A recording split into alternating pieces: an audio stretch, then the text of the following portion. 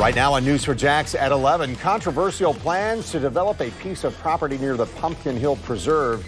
Those plans will move forward. Jacksonville City Council voting late tonight to go ahead with plans to build close to 100 new homes. That's despite getting a lot of pushback from homeowners in the area. Many are concerned the construction near the preserve on the north side could cause more flooding in the area and make homes more vulnerable to fires and flooding. News 4 Jax reporter Renee Benenati was inside tonight's City Council meeting. She joins us live. Renee, what did you learn about this back and forth?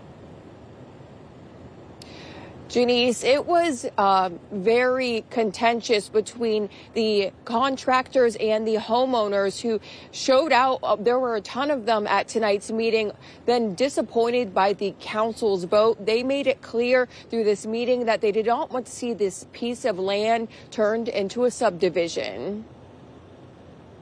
Several dozen homeowners addressing the Jacksonville City Council Tuesday night. It's almost like you're giving the middle finger to the taxpayers of this county because you don't care. They don't want to see close to 100 new homes built on this piece of land. This is video of the area from Drone 4.